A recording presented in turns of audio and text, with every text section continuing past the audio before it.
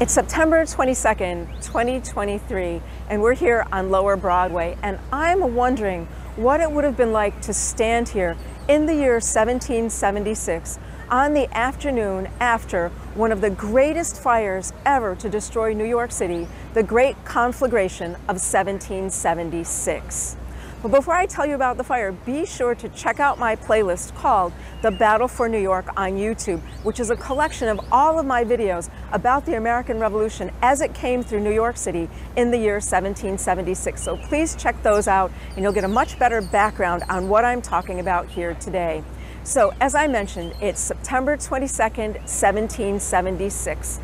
Lower Manhattan is occupied by British forces. General Washington's forces have retreated to the north. They're at the northern part of the island on Harlem Heights. Most of his soldiers are gone. A few have been stuck behind the lines, and all of the people we would call rebels or patriots or Sons of Liberty have also fled the city. So the city is full of British soldiers and people still loyal to the crown. People who have greeted the British are happy they're here and are happy because they believe the British are here to protect them from rebels who are destroying their stability, their prosperity, and their great way of life in the British Empire. And last night around midnight, just at the bottom of Whitehall Street, a fire started. An American prisoner out on a ship in the harbor said it looked like a candle had lit. And before he knew it, the flame of that candle had grown. By 2 a.m., the area from just a little bit above where we're standing to all the way down at the bottom of Whitehall Street, near where the Francis Tavern is today, was completely consumed by fire. From here on Broadway to 1 block behind us at Broad Street. The wind blew the fire straight up north on this side of the Broadway. British ships surrounding the island have also seen the fire, and they're going to make their way to see if they can assist in some way. But the fire doesn't stop here. By 4 a.m., it's covered twice this distance and is all the way up at Trinity Church. So let's head up to Trinity Church and see what's happening there. Now we're here at Broadway and Wall Street on the grounds of Trinity Church. By 4 a.m., the fire had spread this far, half a mile from where it started. The wind blew the fire across Broadway, just south of the church, so it now began burning up this side of Broadway. On the other side of Trinity Church, it completely destroyed the Lutheran church and the Lutheran school behind the church.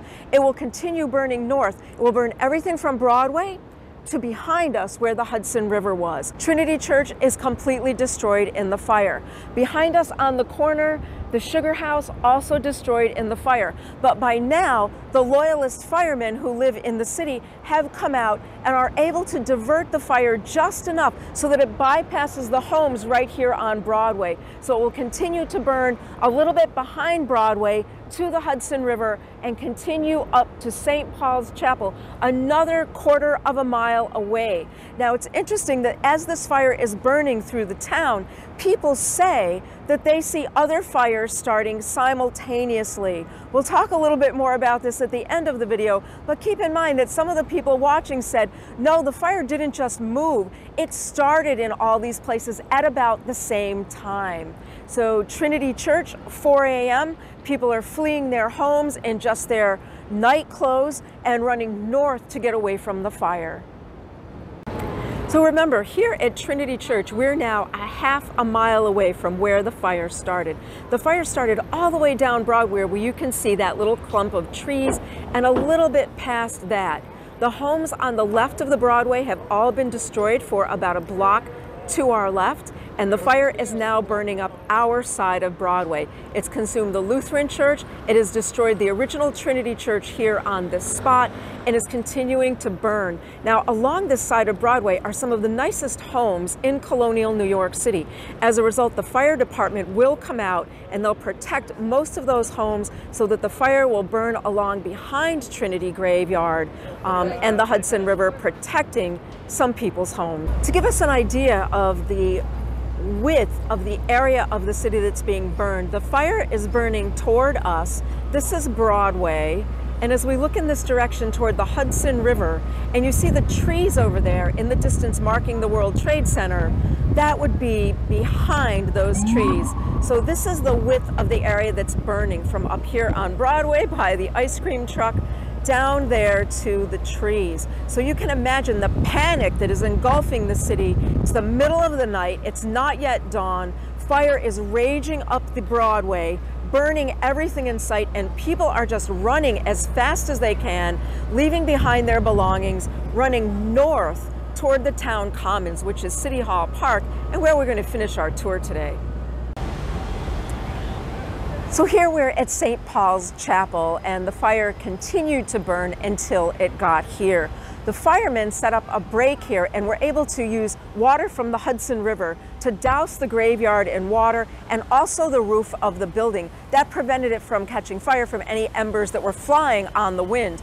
Many structures did catch fire that way with the embers that hit the roofs, and then the buildings caught fire as a result. So St. Paul's Chapel, our oldest Georgian intact architecture in Manhattan, built 1766, was saved by the fire, and we can still enjoy it today. But the fire wasn't ended. The fire continued to burn up around the graveyard, and that would be behind us where the World Trade Center is today. So the fire continued burning to the north, where it got to King's College and eventually stopped. In total, the fire burned 3/4 of a mile, and estimates are that I've seen on the low end 500 buildings, and on the high end 1,000 buildings were burned. Even if we accept that low end 500 buildings, that is a lot of dwellings to be lost in one night. And the question still remains in 2023, who started that fire? And of course, both sides have an interest in blaming the other side. Let's take the British point of view first. They've come in, they've occupied the city, they're setting up their residences, putting their administration in place, granting refuge to loyalists who are coming in for their protection.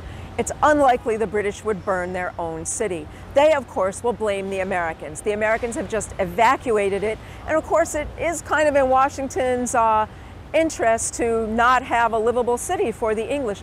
And some of Washington's soldiers were still here in occupied New York. So the British immediately believed that Washington started the fire. Washington, on the other hand, was ordered by the Continental Congress to leave the city intact. He said he gave no orders and that he was not behind the fire.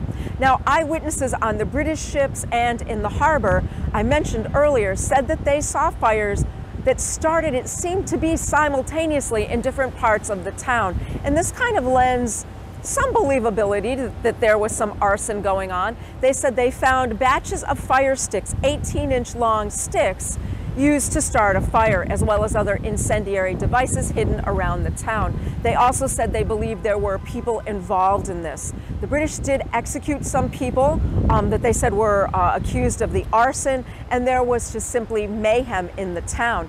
Now, watching from Harlem Heights, where Washington is, they're watching from the Morris Mansion, right? They're looking down over the town. They see this conflagration, and one of Washington's officers said that someone did us a fine service this night by burning the town. So both sides blamed the other.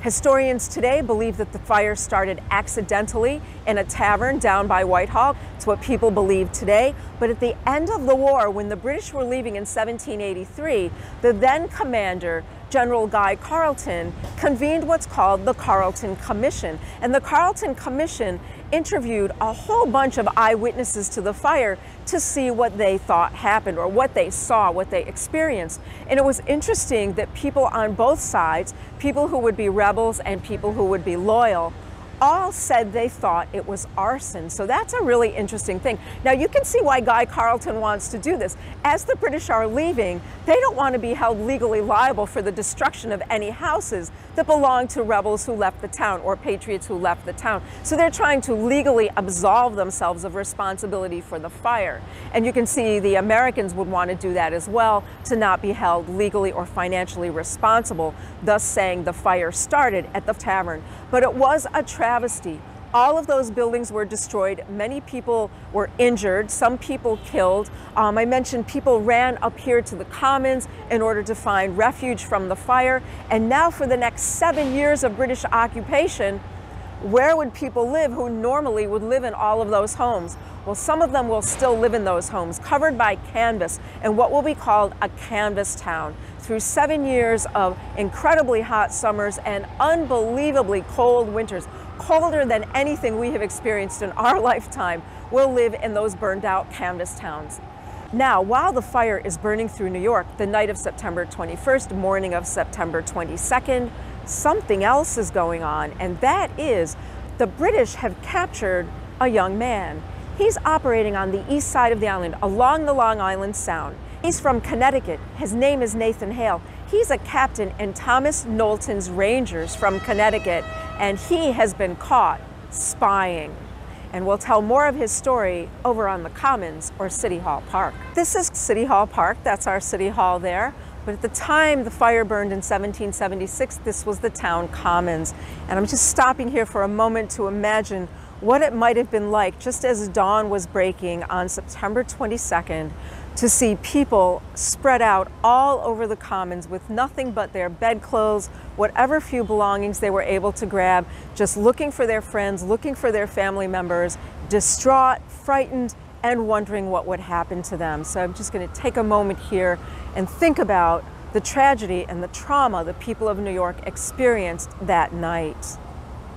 Now, over my shoulder, you see a statue, and that statue is here to commemorate Nathan Hale. And some of you might have heard about Nathan Hale in school.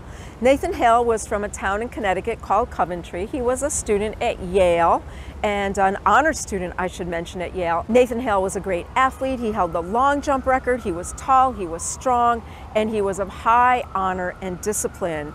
And when the Revolutionary War broke out, he enlisted in the Connecticut militia, Thomas Knowlton's Rangers. And you might remember from my prior video on the Battle of Harlem Heights that Knowlton's Rangers were fighting in Harlem Heights. Well, not Nathan Hale. Nathan Hale had already volunteered to spy for General Washington, and as part of his mission, he was in civilian clothes, working his way here to New York City, where he said he was looking for a job as a teacher. He had his Yale diploma, he had his teaching certificate, he had some letters of recommendation, and was captured by the English. Now, I'm not going to get into how Nathan Hale was captured, as there are many different stories of how it happened. They captured him, they searched him, and they determined he was an enemy soldier in civilian clothes, and therefore a spy. He was brought to the Commander-in-Chief, General Sir William Howe, at his headquarters a few miles to the north of us at 68th Street, the Beekman Mansion. General Howe declared him to be a spy and said, "Hang him tomorrow." Keep in mind that all of this is going on around the same time that the fire has been going on. So there's a lot of chaos going on in New York at that time. Well, Nathan Hale was kept overnight, and the next day he was hanged by the Provost Marshal, or Sheriff, William Cunningham. Today we remember Nathan Hale's death by his last words, "My one regret is that I have only one life to live for my country." And honestly, no one knows if he really said that or if it was made up later in order to give his death more significance than it had at the time. Nathan Hale was only 21 years old when he was hanged on September 22nd, 1776, a brave young American soldier. Now, the British left his body hanging for 3 days next to a wooden cutout that said George Washington in order to humiliate the Americans. They then buried it in an unmarked grave. Nathan Hale's body to this day has never been recovered. So here in City Hall Park, we have the statue honoring Nathan Hale. So thank you very much for joining me in this commemoration of the horrible conflagration of 1776.